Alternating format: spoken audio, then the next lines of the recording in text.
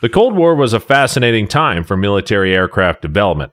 With the ever-present threat that the war might go hot one day, the West and the East were trying to get the upper hand on each other.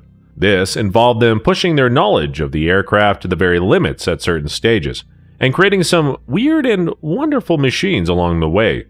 The Soviet Union built some utterly ludicrous machines, but one aircraft that has stood the test of time is the rather awesome-looking Tupolev Tu-22M backfire bomber.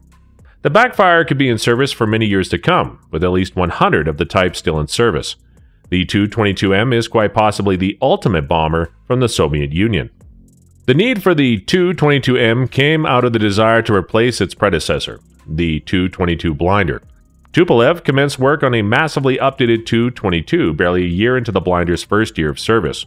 But the Tu-22 was chosen as it was an evolutionary design, much simpler. It would be available at a lower cost.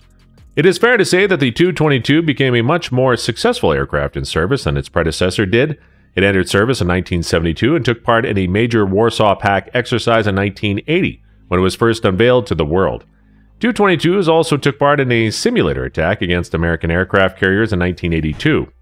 While the type was also regularly seen being escorted out of NATO airspace, most notably though for the type was when it finally saw combat service, being deployed in Afghanistan in 1987 and 1988. The Tu-22s would fly support for the Soviet Army during their attempt to relieve the Mujahideen's siege of Khost, a town that would be besieged for more than 11 years. The Tu-22 was a highly capable aircraft that could drop large payloads onto a target. Thus, they were used regularly in the bombing of enemy forts and bases. And the aircraft also helped work to relieve the besieged city of Kandahar.